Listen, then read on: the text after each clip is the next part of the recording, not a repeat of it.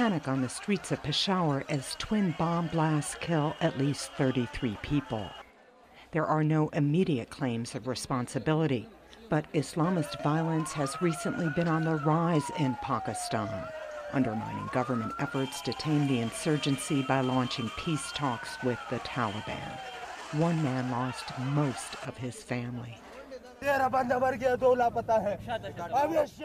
13 people have died and 2 are still missing. How can we survive in this city?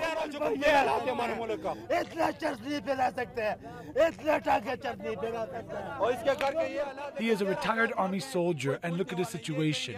13 of his family members have been killed. The poor are dying and will continue to die.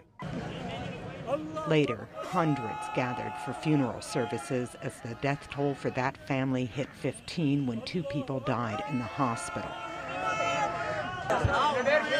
The family had come from a nearby town, driving into the market for a last-minute shopping trip for a family wedding.